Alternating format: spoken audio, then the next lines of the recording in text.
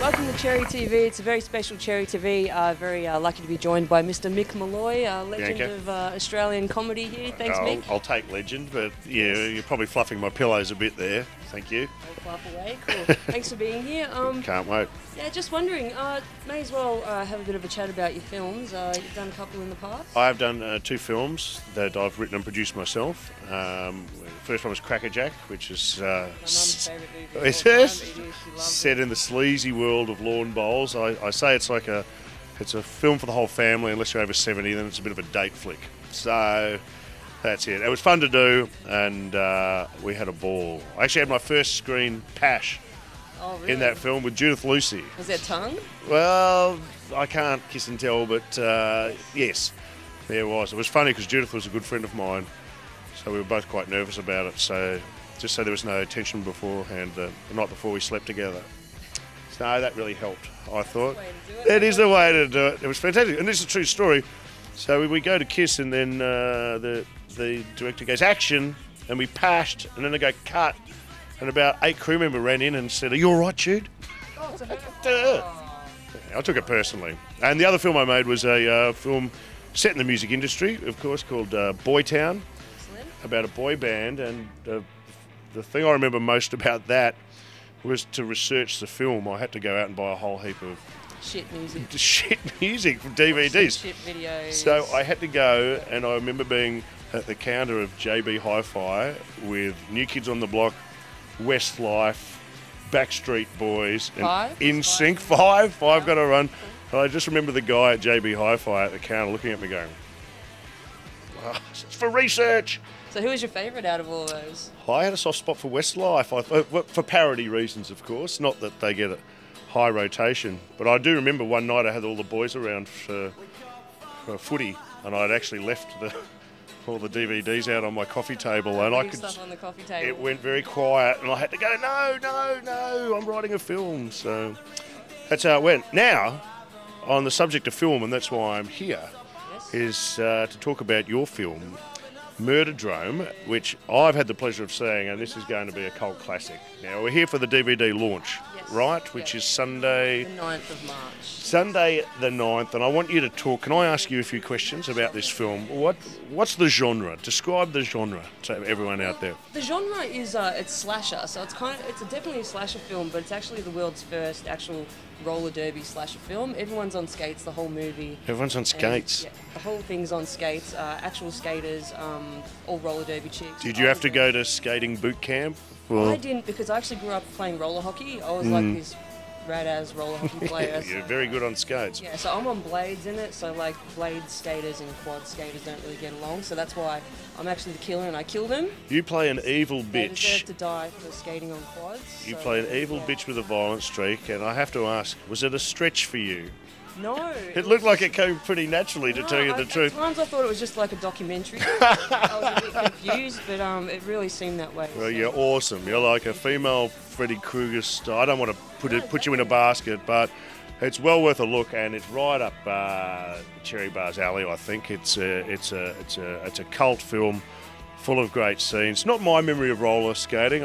My memory of roller skating was going to the Frankston roller skating rink and doing a couple of laps while they blasted out Uncanny X-Men. So This is a bit of a step up in class, I have to say. Now, talk me through some of the characters' names, because it's all chicks.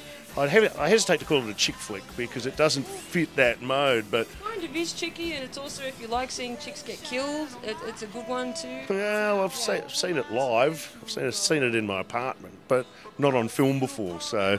I look forward to... Who are the characters? Tell me the characters' names, because they're awesome. We've got, Cherry Sky, we've got... Sykes a bit crazy. We've got Daisy Mastermind. We've got like a few crazy ones. Yeah, Trans Am. So they're kind of like real derby kind of names. My name's Mama Skate, and I'm kind of like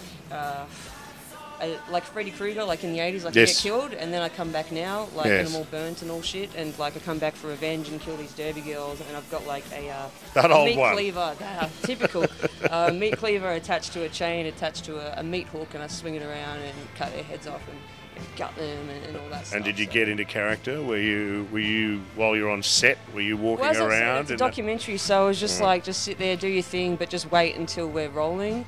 like rolling, getting with the skates. You told me this took 3 years to make? Yeah, 3 years, because literally no budget. Everyone just, whenever anyone had time, people doing 5 rolls themselves, just whenever we could get away with filming at night with no one calling the cops in Hawthorne and Geelong and Sunshine. So, 3 years, it's like, that's how long they took to make Apocalypse Now. So you're in good company. Now, you mentioned Geelong. Everyone thinks filmmaking's glamorous, but I noticed there's a lot of scenes at night, and I got the idea it was pretty cold. It was dead winter. I got pneumonia 3 times while making the film. It was like, lie there in your PVC on the concrete while we're actually, literally, it was so cold they had to have like hair dryers and defrost the camera lenses. So picture wearing like PVC, lie on the ground in a pool of fake blood, with chains and stuff all over you, and just be cool about it. So I'm getting excited cool just thinking about it. Now, the coldest shoot I ever had was I did Macbeth with Sam Worthington, awesome. And we had to shoot in the middle of the night, in the middle of winter at Macedon. And you reckon Sam Worthington got shitty in New York the other day. You should have seen him on these night shoots. It was great. And tell me about the soundtrack too, because this is seriously, I want to say it's a cult film, and I don't want that to frighten anyone. But the soundtrack was awesome too. How did you find the bands for this? It represents Melbourne and Australia so good because it's all local bands. Like we've got like the Mercy Kills, Dark Shadows, Hatchet Dawn, lots of bands that, up and coming bands from Melbourne, Sydney, and actually Mercy Kills and the Dark Shadows are both going to be playing here on the 9th, Labor Day weekend. You can see the film. So this is going to be Sunday night, and we're going to have it like it's like the DVD launch, but we're treating it like a premiere. It's a Cherry Bar premiere. We're going to have some red carpet out the front, and these bands will be playing live. They're going to play live straight after. The film starts at 8, and it's literally a rock and roll slasher piss up, pretty much. So, I can't wait. Yeah. There's going to be a night of nights. Now, in researching this film, you showed me another one called Bloodlust. Sure. Can we just talk about this one?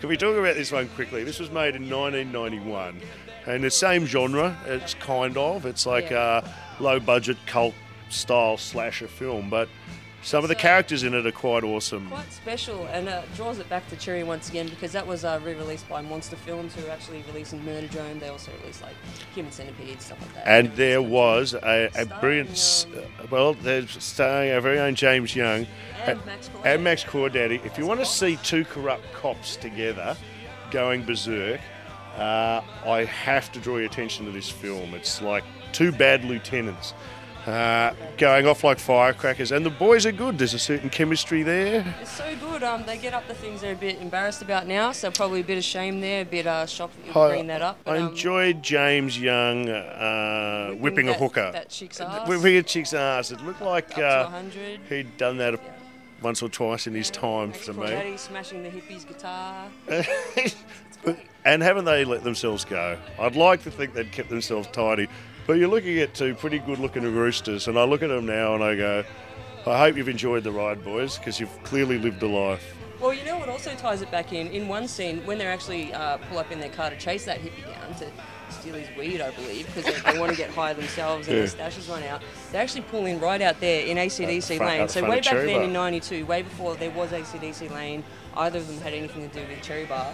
It's actually filmed rolling through this lane, and that's where they run through. So bit of history there, and it all ties back to Sunday the 9th of March, Murderdrome with Monster Pictures. Here it is, Murderdrome. There you go, there's the DVD release. I have to encourage you as a student of Australian film to come and see this, because I believe it's a cult classic, and I know it's right up Cherry Bar's alley, and it's going to be a great night. And can I congratulate you, because you're quite awesome in this film. Thank you. And will you be in costume on the night?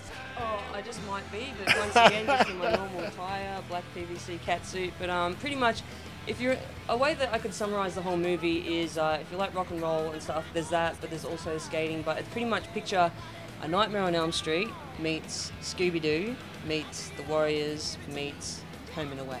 That tired old genre. It's been done to death. Congratulations. I'm going to see you here on the Sunday night. I can't wait. Forget the AFIs. Forget Wolf Creek 2. They are mucking around down the shallow end of the pool. This is what it's all about. Congratulations. Thank you, Mick. And what's your next project coming up? I'm working on a film at the moment. It's a very faithful remake of The Man from Snowy River. It's actually shot for shot exactly the same, but with dwarves on Shetlands. Really? Yeah, I think it could be good. Wow, Mum's going to love it. She will.